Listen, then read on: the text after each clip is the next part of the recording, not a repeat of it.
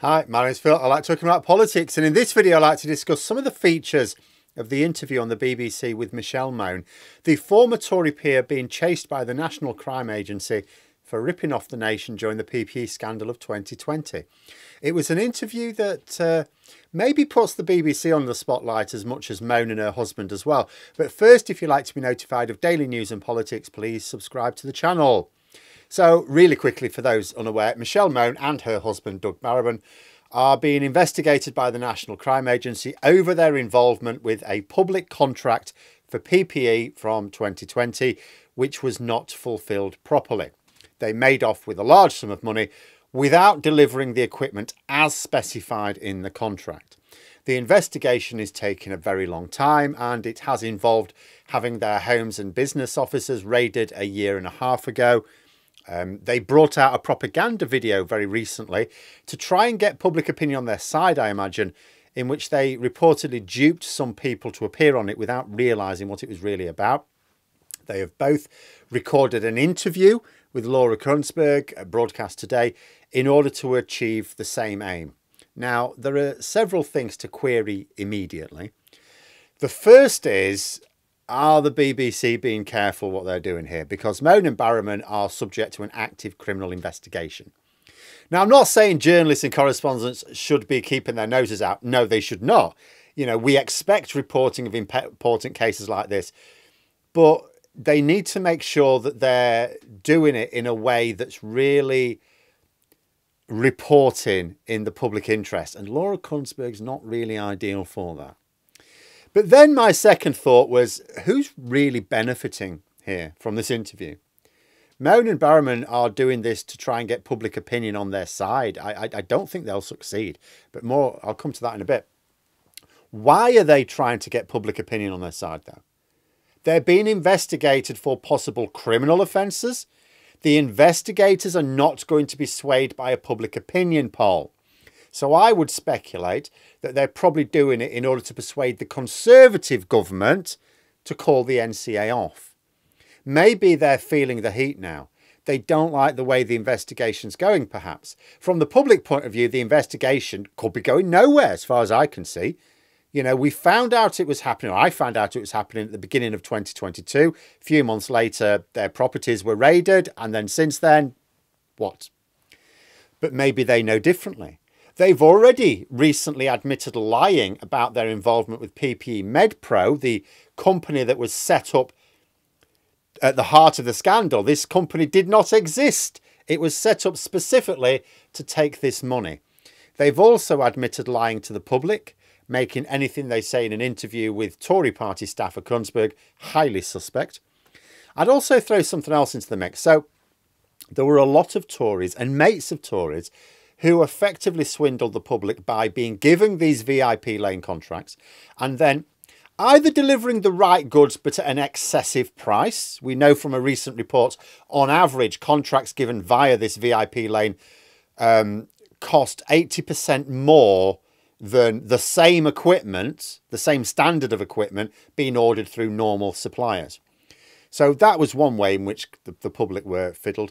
But the other way, the worst way, the one that PPE MedPro, Mone and Barrowman are accused of, not delivering the right goods at all and keeping the money anyway. So not only have we been swindled, but care homes, hospitals, clinics and so on were not getting the PPE that they needed, which cost more lives. And there are lots of people and companies that need investigating. But as far as I know, the NCA are only going after Mone and Barrowman. Why? I've wondered if they're maybe a little bit like Roman Abramovich. The Tories sanctioned the former Chelsea owner over the invasion of Ukraine as a way to make it look like they were going after the oligarchs. Abramovich was easily the most famous Russian oligarch in Britain. So he was potentially used as a bit of a distraction because few others faced any sanctions at all. I've sometimes wondered if maybe Barrowman and Mone were similar. They were so indiscreet about the amount of money they took from the public that because the focus of the media investigation was on them, it was like going after them. The Tories got to shield everyone else who was potentially just as bad. It also helps them defend their own behaviour in awarding the contracts. Because after all, if they blocked a criminal investigation, they put themselves in the frame. So I'm not sure I see Mone or Barrowman achieving anything here, even if they did get the public to think more kindly of them. I mean, I don't think it will. But it won't sway the NCA on a matter of law. And I don't see it swaying the Tories on what's probably for them a damage limitation exercise. Remember that the COVID inquiry has not begun to look at PPE procurement yet, but it's going to. It's one of their modules. It's coming, not coming soon, but it is coming. And when it does, and actually I will just say this as well, when the COVID inquiry is looking at that, we are going to have a Labour government. It is going to be after the election. And when it comes, the Tories need scapegoats. Not that I think, as I say, that they even would sway public opinion with this interview today. There's a real disconnect with Mone and Barrowman. Like, the problem is that they may genuinely feel they've done nothing wrong. I can absolutely accept that they're thinking, what's all the fuss about? There's a huge difference in the way Tories like this see business and the way I, for example, see it. Like, I see a business, it provides goods or services that people value. That's why they buy them. Sometimes those goods or services are harmful and the government should restrict their sale. For example, we would not think it right for assassins to be able to openly advertise their services, would we? So we expect that with certain businesses, for the government to legislate either against those businesses altogether or at least to restrict their activities. My attitude is that a business has to justify its existence in terms of its benefit to society. Their attitude is that it justifies itself in terms of profitable success. If it makes a profit, it's therefore a good business. That's it. That is the only measure.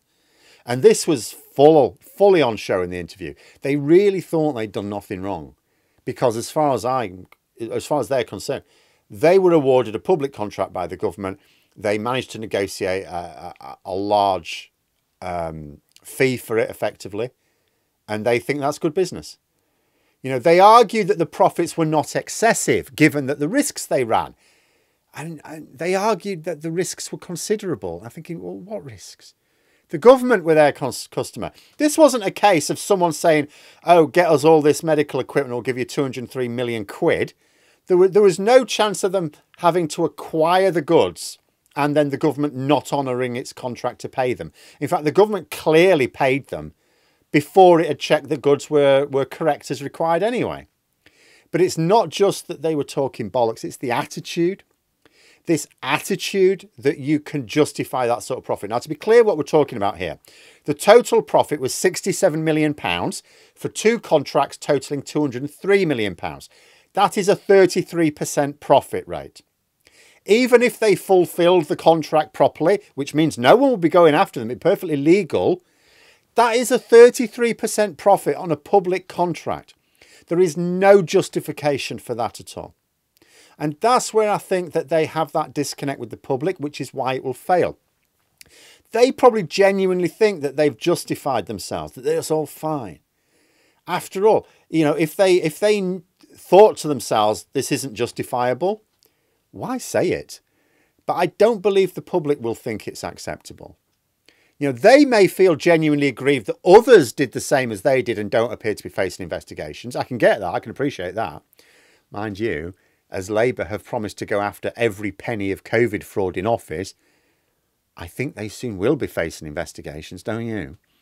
Which is another reason why the Tories would be mad to suddenly try and put pressure on the National Crime Agency to drop the case.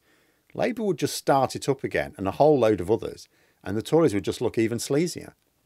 Mone and Barrowman are claiming that their only offence was lying to the public, which they say they did to protect their children. Now, just to be clear, their children are not actually children, they're adults, and they also benefited from the profits made from this scandal. So the entire exercise is all very weird. It's really hard to see that they can achieve anything realistically. In fact, I was thinking all they're doing here is putting themselves at greater risk, aren't they?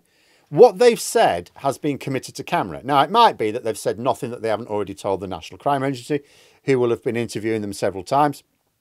But what if they've said something which does incriminate them with the investigation? Because it sort of put me in mind of, you know, when like there's a high profile like kidnapping or murder, particularly of a child, and the police suspect someone close to them, But they're all pretending they're really concerned. So the police persuade them to lead a press conference to appeal for help from the public for information. But what they're really doing is watching them to see if they slip up. I wonder if this is the same. But there we are. Those are my thoughts. Let me know yours in the comments below. Hope you found the video interesting. If you did, please click the like button. And if you'd like to support the channel further, the join button for memberships. And until next time, I'll see you later.